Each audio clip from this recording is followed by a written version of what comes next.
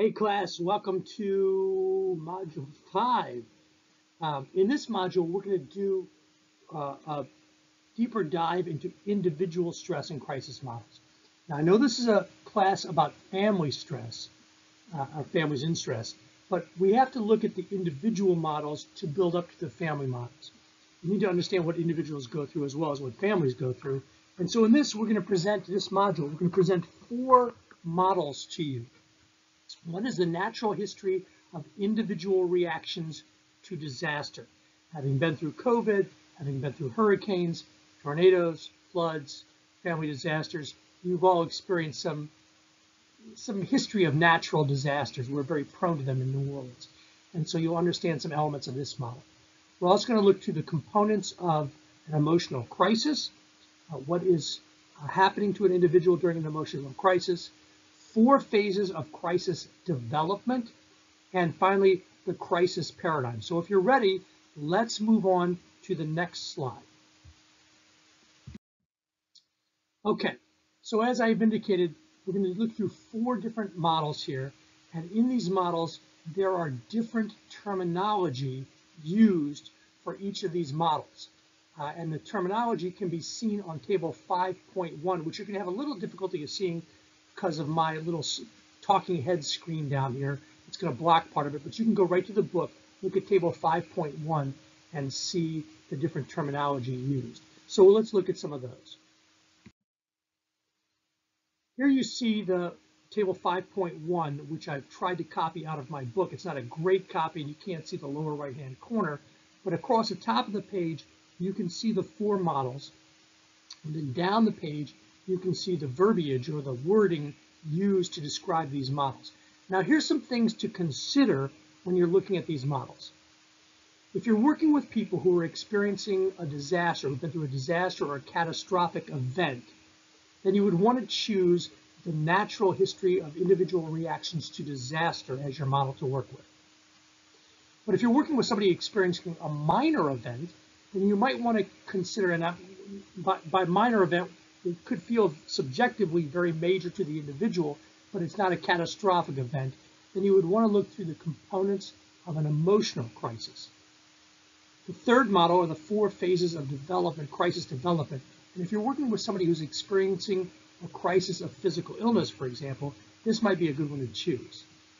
And then finally, if you're unsure, the crisis paradigm model would help you decide which one to look at to understand what you're addressing with the client or clients that you're sitting with. So, without further ado, let's delve into these, starting with the natural history of individual reactions to disaster. The natural history of individual reactions to disaster was developed by Ticehurst. And Ticehurst distinguished 3 overlapping periods or phases of a reaction to a disaster. The period of impact, the period of recoil, and then the post-traumatic period. Now, each of these is characterized according to time by stressor and by the psychological manifestations or phenomenon that we see as a result of these. So let's delve a little bit more into these. The period of impact is a period of experiencing the maximum impact and the most direct effect of the initial stress. Now, a natural disaster happens relatively quickly in time. It could be 3 minutes, it could be an hour and a half or a few hours, but it may vary. For example, a hurricane could be something that moves through very quickly and floods a city and moves on, or it could be something like Katrina that just kind of stays over the city for a long time. It could be, say, a house fire where you watch your house burn down. That could take an hour and a half, right? It could be a tornado which zips through and leaves a swath of destruction in its path. Now, this begins with the period of impact, begins with the initial stressor, but continues until the stressor is no longer operating. And there's 3 reactions that an individual might have. Number 1 is cool and collected, aware, assessing the situation, formulating a plan, and then implementing that plan. Could be a normal reaction, which most people have, stunned and bewildered, Not quite aware of one's emotions yet, because we know from grieving that the initial Kubler-Ross's grieving stages, that the first reaction is one of shock and denial, so you're not completely unaware of one's emotions, but the predominant emotion could be fear. And then there's a third reaction during the period of impact that might be an inappropriate reaction. Confusion, paralyzing anxiety, hysterical crying, even screaming. That would be an irrational or inappropriate response to disaster. So people would typically fall into one or three of these. Then comes the period of recoil, to which we turn next. Now the initial stressor is over. And this period may last from several hours to 2 days. It's kind of the reaction. It's like the, oh my God feeling of what just happened. It begins once the individual avoids the impact of the stressor, and then lasts until feeling secure.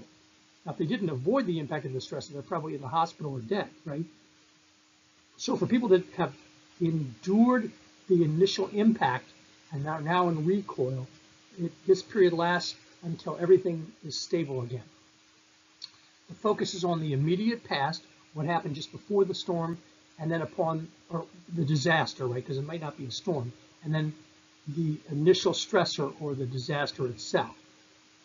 And there's a gradual awareness of what one just experiences. It comes, the shock and denial wears off, and they begin to really think about it.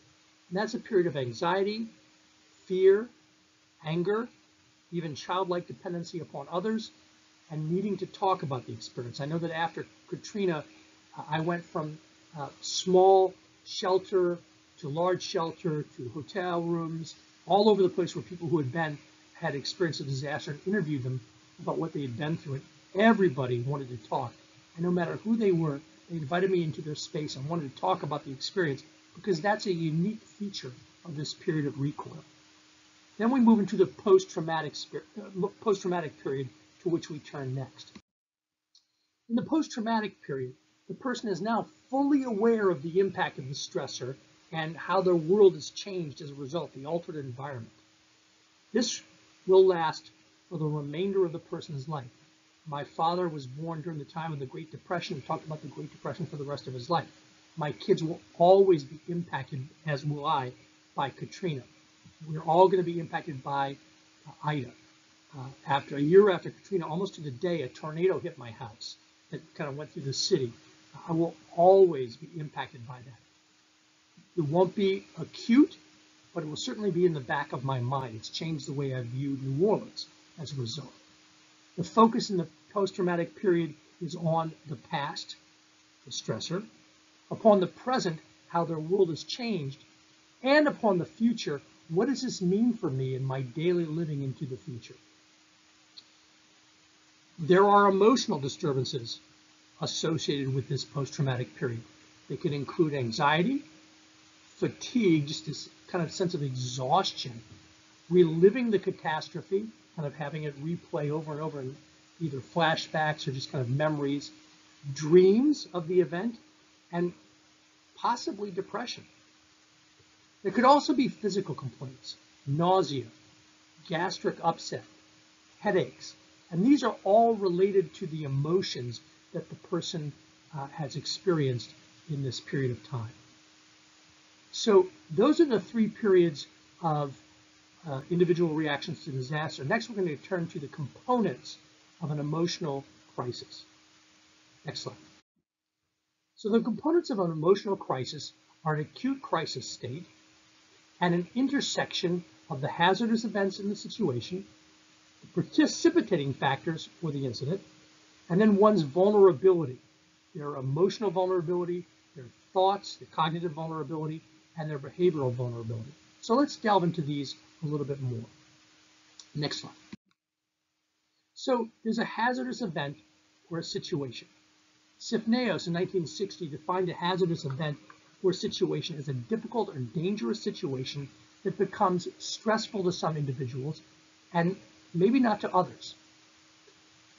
Some types of hazards that might occur are environmental hazards, including things like situations that result from a change in one's environment, or changes in the individual, like the loss of a family member, or the disturbed behavior of a family member, a disabling illness, new arrivals in the family, like births or adoption, change in civil status, like divorce or separation, changes in roles within the family or in their world, like going from being a line worker to being a supervisor, going from being a supervisor to being the CEO, changes in work, shifting to a new job or having some crisis happen at work, like downsizing where you have to take on other people's responsibilities.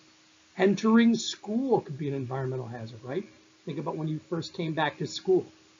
Or a family's isolation from the community could be an environmental hazard. There's also individual hazardous events, which include things like change in physical status, becoming physically ill, especially a long-term physical illness, an incapacitating injury where you're no longer able to do the things you once did. Puberty, an individual hazard, right? This kind of crazy change from being a child to being adult, and all the vocal changes and the physiological changes and the social changes that go with it. Menopause, pregnancy, middle life crisis, or the onset of mental illness might be some of those events. These all force the individual into a state of vulnerability, which leads us to the next slide, vulnerability. Now, vulnerability, or a vulnerable state, refers to the person's painful, unpleasant state in reaction to a hazardous event or situation. Stressors lead a person to more vulnerability in a crisis. We assess vulnerability emotionally, what is the person feeling? Cognitively, what is the person thinking? Behaviorally, what is the person doing in response to this crisis? Now, a person may recover quickly. Some people get over their crises very quickly, and other people may be vulnerable for years. Upon experiencing another stress, which happens afterwards, a person may enter an acute crisis state. Now, next we're going to look at the precipitating factors or the incident that led to the crisis on the next slide. So the precipitant is an event that moved the person from being vulnerable to now being in crisis. This is a state of disequilibrium or unbalance. Think about this as the straw that broke the camel's back. It's just one thing added on to everything else that just, boom, shifts you off balance. Precipitants include things like a talk with a doctor about one's health and realizing, oh my God, I got cancer. Or talking with a teacher about a failing grade. Talking with a clergy about a moral issue you're having. A lawyer about a legal issue. A nurse, a job supervisor, or a police officer. Think about getting pulled over. A friend, psychiatrist, a social worker. It could be an impending school or physical exam. Could happen after a fight. Could happen with a new job, admission or discharge from a hospital. Could occur in a meeting. Could be an engagement, a trip, a child's school expulsion. These are all examples of precipitants, or straws that break the camel's back. Now, if the precipitant or the crisis occurs, if the crisis occurs immediately after the hazard, the event and the crisis are said to be the same. The precipitant is the crisis.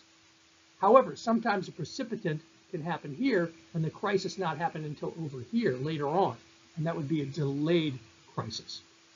Which leads us to the next slide, or the acute crisis state. So let's move on. In an acute crisis state, acute means immediate, urgent, right? The acute crisis state is the state of active crisis. It has four primary areas of reaction. Affective, what is the person feeling? Perceptive or cognitive, what's going on in the person's head? Behavioral, what is the person doing in response to the crisis? Are they drinking more? They take up smoking again? Are they cutting themselves? Are they considering well, that would be a thought considering suicide, but maybe, the behavioral aspects. And then biophysical, what are the physiological components of the acute crisis state? Nausea, sickness, headaches, shakes.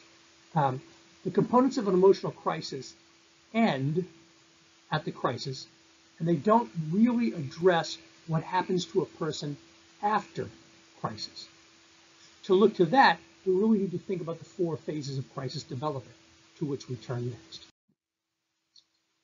The 4 phases of crisis development are based on the assumption that many mental health disorders resulted from maladaptation, which we'll look at more in the next module, maladaptation and bonadaptation, but we've already looked at a little bit with the ABCX and double ABCX models.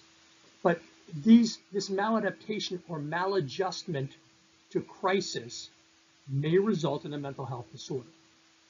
A poorly managed crisis can lead to a mental health disorder, such as depression or anxiety or even psychosis. This model applies better to crises that are gradual, like disease, rather than sudden, such as natural disasters or acute emotional stressors happening in the moment. Let's move into the phases now, starting with phase 1. Next slide. Phase 1 begins with the initial rise in tension and stress from the impact of the stressor. The task of phase 1 is to act on the stressor, to problem solve, to reduce its consequences. You want to reduce its consequences, or find some kind of escape. Now, this requires goal-directed problem solving based in the world of reality.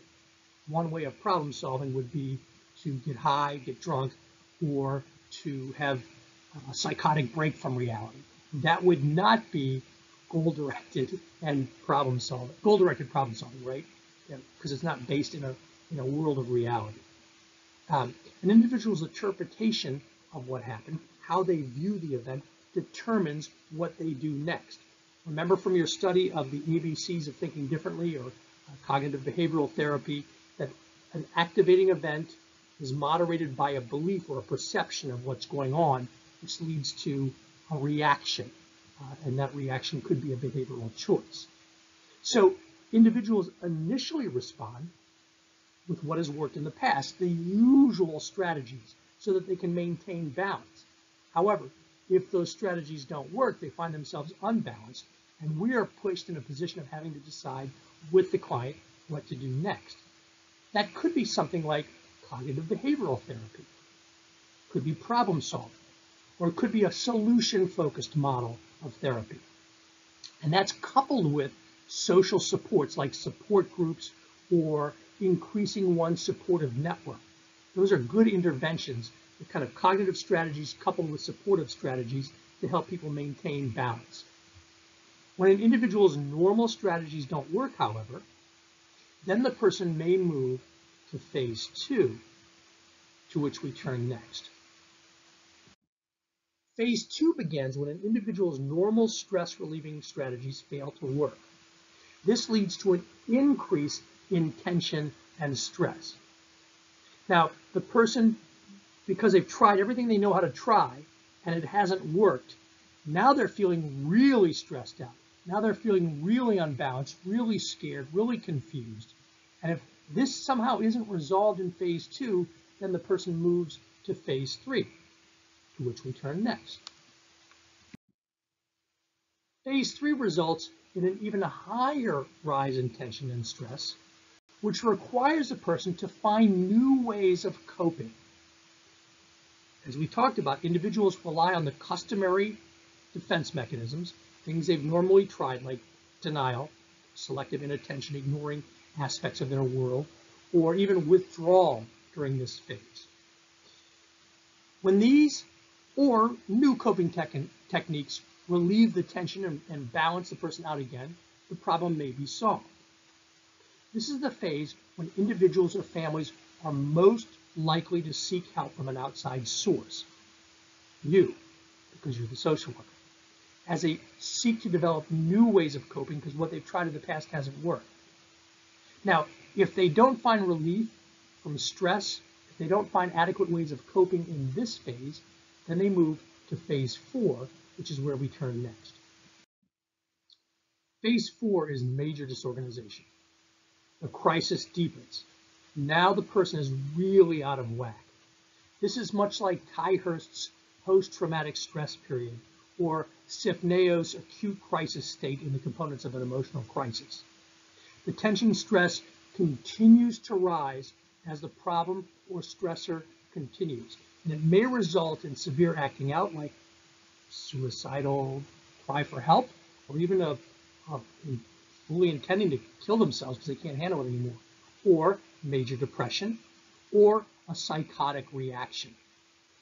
So that gives you the 4 phases of crisis development and how it moves from being a stressor to a crisis in an individual's life. Next, we're going to turn to the crisis paradigm. Hoff's crisis paradigm attempts to explain what happens when a socio-psycho-cultural event, or from a social psycho-cultural perspective. Now look at the 3 terms there. Socio, what's happening in their social world. Psycho, what's happening in their psychological world. And cultural, what's happening in their world around them, the cultural world.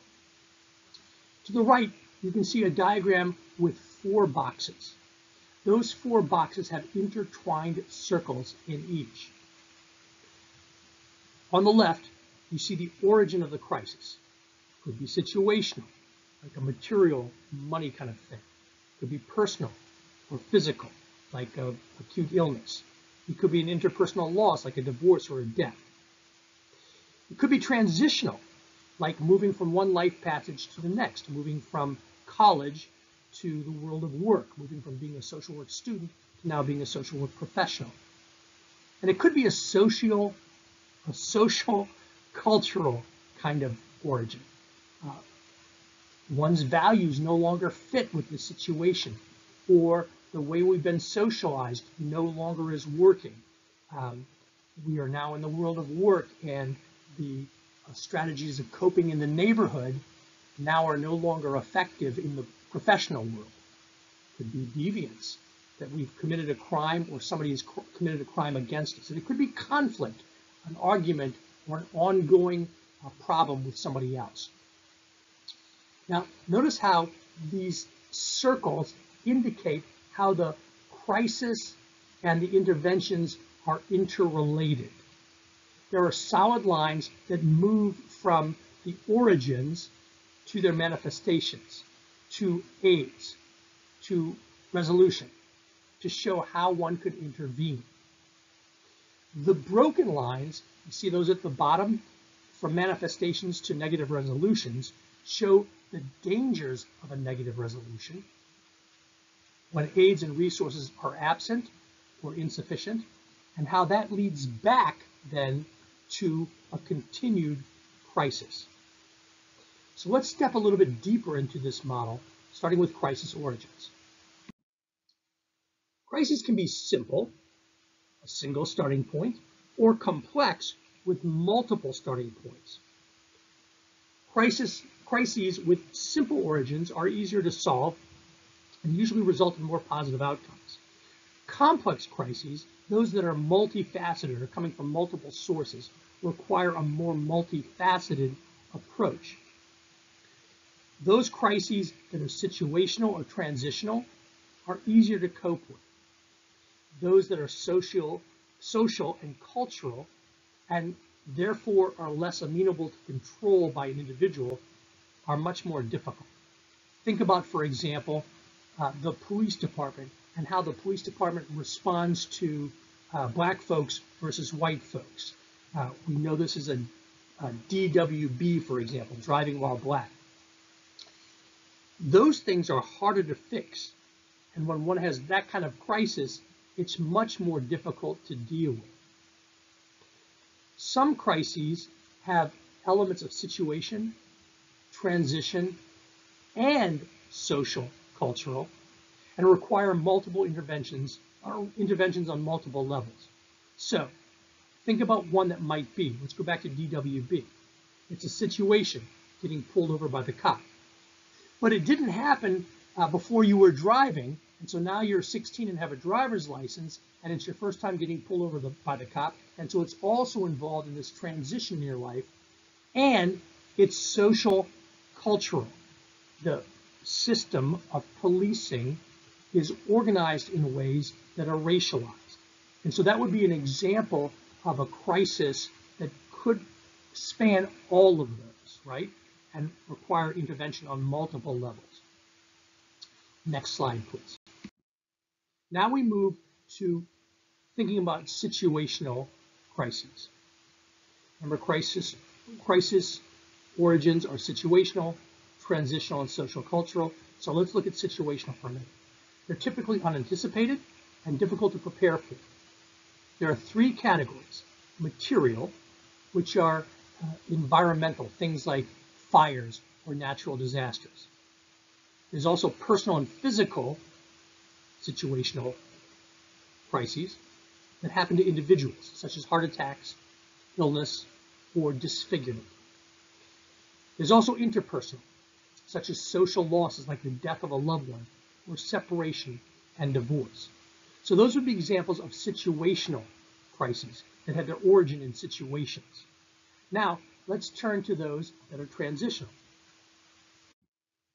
Transitional crises are the result of things like anticipated life passages, moving from student to graduate, moving from adolescent to adulthood, moving out of your parents' house, moving across town.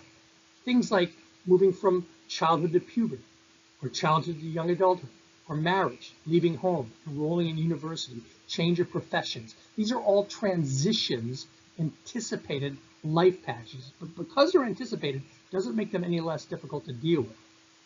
Now let's turn to social cultural. Crises that have their origin in social cultural factors are things like values, what we value. We have a crisis of values. When our faith perspective no longer is adequate to deal with what we understand, or when our previous values are challenged. Socialization, how we were raised, is no longer adequate to deal with what we're going through. Deviance, when we've done something against the law and are now facing the consequences. And conflict, like arguments, fights, could be with a family member, or it could be with a boss, or it could be with a person in the neighborhood, right? Another example would be discrimination or marginalization. These kind of are rooted in a culture of white supremacy that marginalizes people that are different, but also a cisgendered world that marginalizes people who are LGBTQI+, or a world that values able bodies, and now you find yourself in a, you're paralyzed or you have some disability, right? These would be examples of discrimination and marginalization that could bring about a crisis. And deviancy, which could be the act of self, a choice that we made, or it could be where we're the victim of a crime. All of these can bring about crises, which lead us then to thinking about what do we do, the natural and formal crisis care. So let's move on to that slide. Natural care is crisis care performed by those who are other than professionals, family, somebody from church, somebody who's a friend or a confidant in your world. Formal care is care that's provided by paraprofessionals or professionals. This is the kind of care you will be doing as a professional social worker. Now, traumatic situation stressors or crises call for grief work. They call for material aid, helping somebody put their life back together. They call for social supports, helping people find the supports around them that can help keep them organized.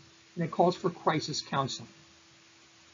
Those crises or stressors with their roots in transition, they call for contemporary rites of passages or rituals that facilitate transition to the next phase.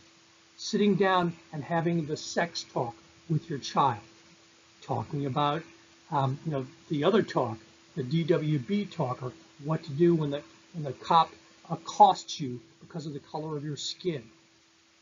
Those are rites of passage. Now, in some societies, like Judaism, there's the bar mitzvah and the bat mitzvah.